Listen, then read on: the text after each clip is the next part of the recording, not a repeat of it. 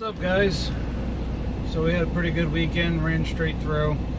I stopped Saturday night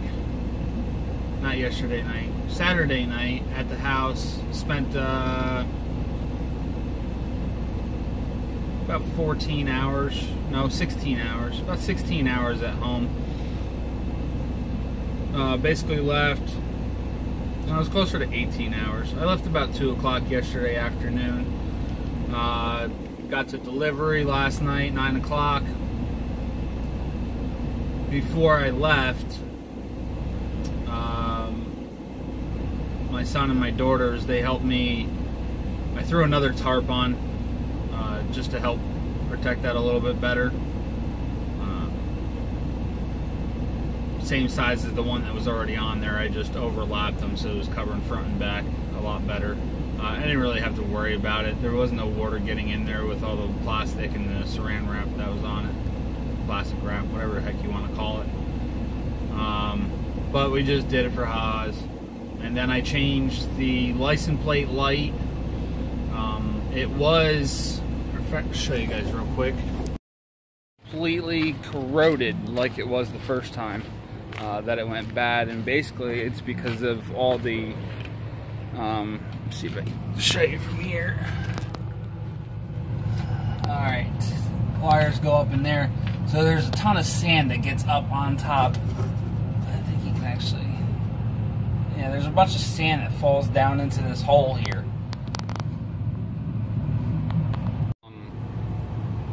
So it ends up corroding the wires.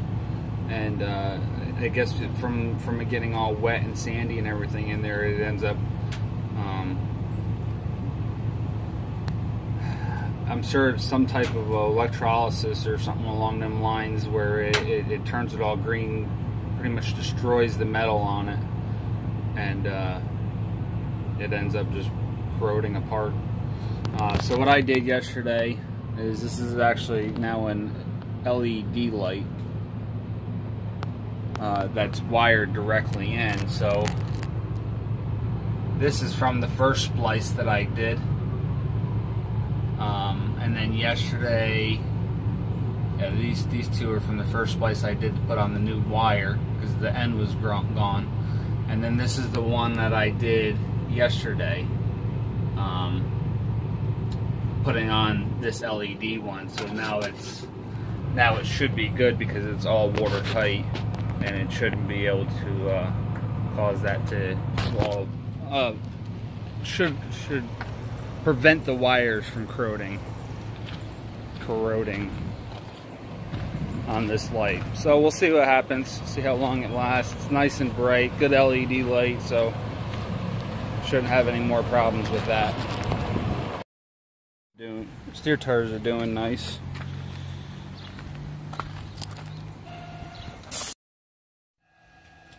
So going down the road, I still have like a little, kind of like a little wobble, but I really have a feeling that's to do with the steers. And I mean, it's going a lot straighter down the road. I'm not holding it really tight to stay in my lane. I have a feeling with the uneven tread and stuff like that on the drives, it's still throwing the steering off a little bit. As soon as I get them drives done, I'm going to have them do another alignment, make sure everything's still good, and then I think I'll start looking into doing shocks again, brakes.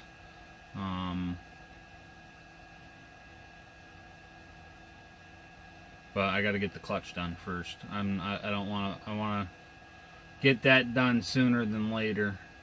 So my first plan is to get the tires and then get the clutch. I got the money that I can do the clutch. So if it absolutely comes down to it where I need the clutch tomorrow, I can just pull it into a shop and get it done. But I'm trying not to touch that money. So if I can put more money in to get the drives done and then put more money in, then go get the clutch done, then that's the way that I plan on doing it. So if the clutch goes before that, then it goes, and it's going to cost me a little bit more money because I'll probably have to get it towed at that point if I can't get it, if I can't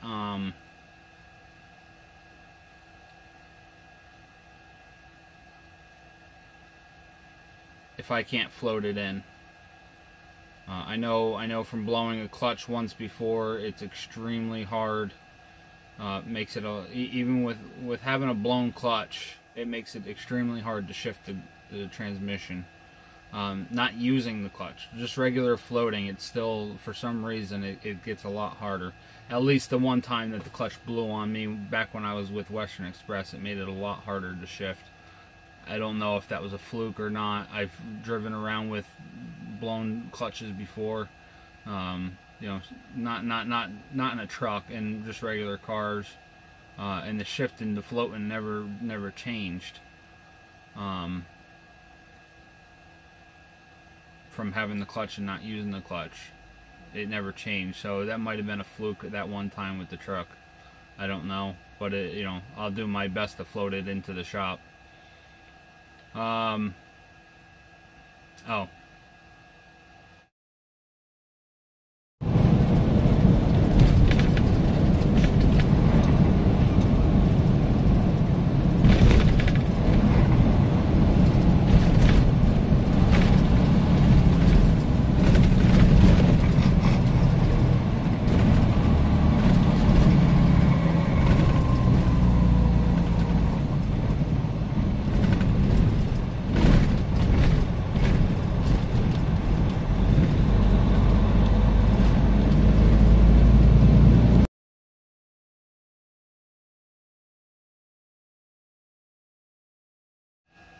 This makes me extremely happy.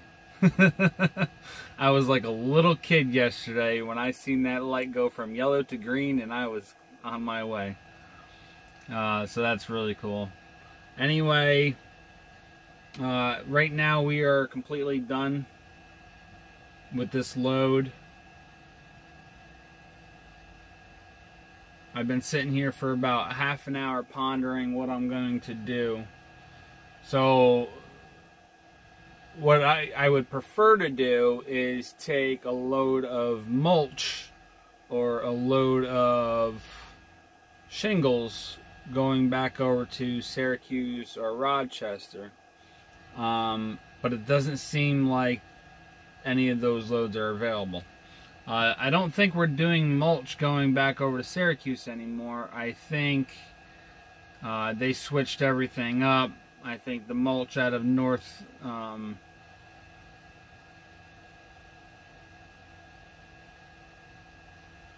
whatever the heck the name of that town is there in Connecticut, I think they're only delivering Mass, Rhode Island, Lower New York. All the loads are paying like $400 or $500. They did used to go over to Syracuse, but now there's a location in Rochester which is paying the same amount of money, doing Rochester, Buffalo, Syracuse, and it's the same exact company. So they're cutting their distance, which is probably worse for them, because I know there's still guys over there pulling that stuff, but I'm not doing no $400 loads. Unless I can knock out multiple loads in a day. I just don't see that happening. So right now, my wife is getting ready to go down to Pennsylvania for the week, to spend time with her family, her sister and stuff. And my son doesn't want to go. He's a little older than everybody else. So I think I'm going to head straight home from here, pick him up and my dog up. Actually going to take off tomorrow and then leave back out Wednesday again. And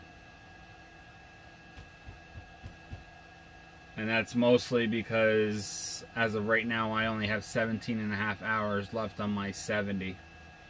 So I'm only going to get one load in anyway, and then I'm going to need a 34, or I'm going to have to wait a day and a half to get my hours back anyway. So restart or wait for my hours to come back. It's either one. I don't get any hours back at midnight tonight. and then I get 3 hours back on Wednesday, and then 8 hours back on Thursday. So it's just better off to take off the rest of today and tomorrow. Plus I get my dog a bath, I can get Buddy a bath, and get my son ready to go. So that's it. We're gonna head to the house.